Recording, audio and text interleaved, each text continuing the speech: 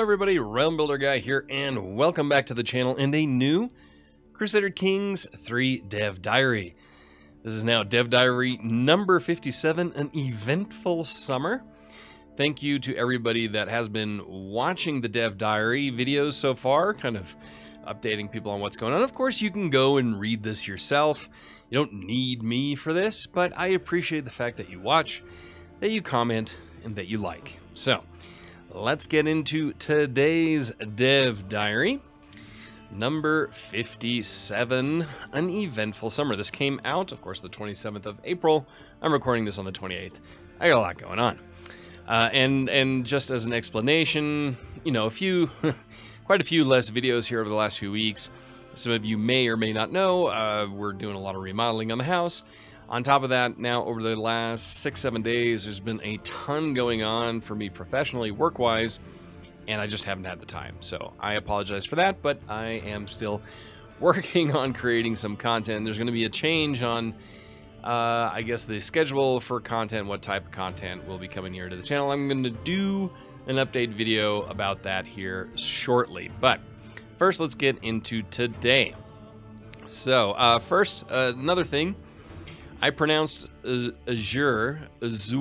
Now, that's also because my kids are in the middle of taking Spanish, and I'm also German, and as well as American, and if it bothers you a ton, I can't really help you, but I will try to say Azure today. So, before we get into the meat of today's Dev Diary, I want to clarify something regarding the Azure patch. It's being made by a smaller group of CK3 devs in a strike team setup, which means that not everyone on the CK3 dev team is working on the patch. We hope that we'll still be able to address quite a few of your concerns. We won't have time to address everything. Still, keep sending us feedback as it helps us prioritize. So, if you have feedback on the game, please send it over to the dev team at CK3. This Dev Diary will focus on one area of the patch, and as a content designer, I am, unsurprisingly, here to talk about events and such. More specifically, I'm here to talk about some new content that we're including in Azure, and joining me in this Dev Diary is one of our new content designers, Isabella. As developers, we all have areas of the game that we would like to expand upon and flesh out a bit. Two areas are now getting some love: childhood and lifestyle events. So, childhood. Let's get into this. Children always want to grow up fast, and no child feels this more actually than the one that just inherited the entire realm at the mature age of 6. More acutely, I assume, but actually, aktuell. Anyway, German, I don't know. Oh, whoa, what can a young king do to pass long days ahead until he can scheme and murder to his heart's content? Play with other young rulers, of course. Azure includes a new activity for children called Meet Peers that will make childhood more interesting and full of experiences. Very interesting. I see here a gathering.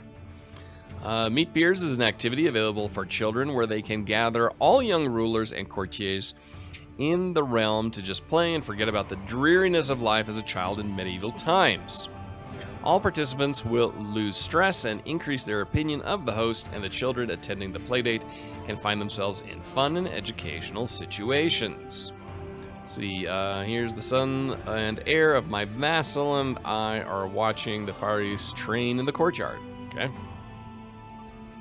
Of course, there may also be any number of less wholesome consequences from bringing that many children together. Can't quite make out what this says, but he doesn't look happy. He doesn't look happy. And if socializing just isn't your thing and friends are easiest made and killed through schemes, we've also reduced the age restrictions for sway and murder slightly, all to enable you to live out your scheming rule forum as young an age as possible. Okay.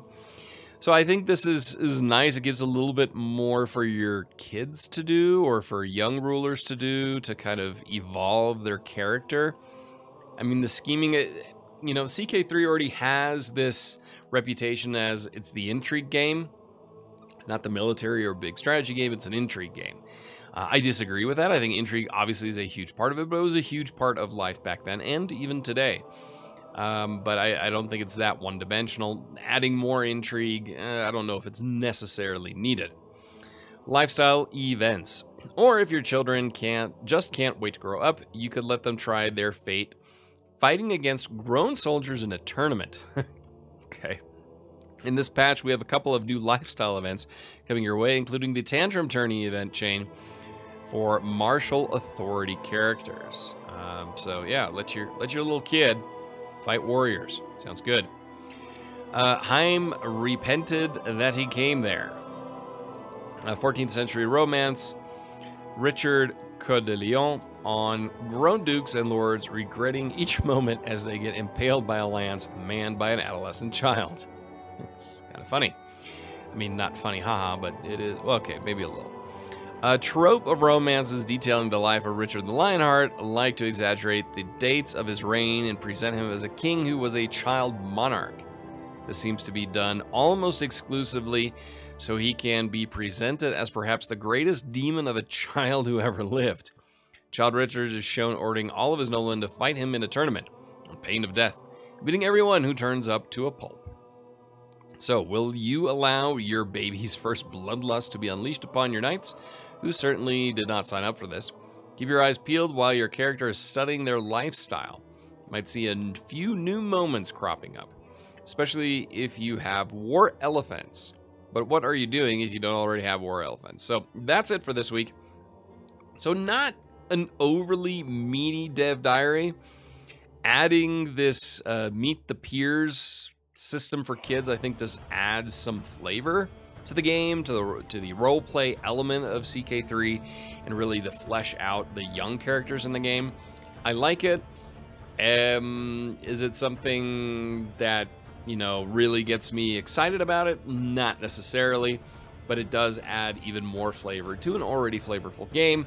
You know, people are saying there's just not enough to the game yet compared to End of Life CK2.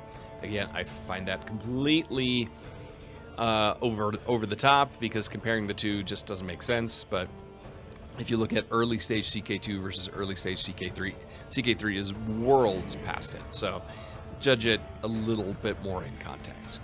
This adds some flavor to it, a fun little flavor. It's not something major to the game, but I do like it. Let me know down in the comments what you think of this. And until the next Dev Diary, I am Realm Builder Guy, and I will talk to you soon. Bye.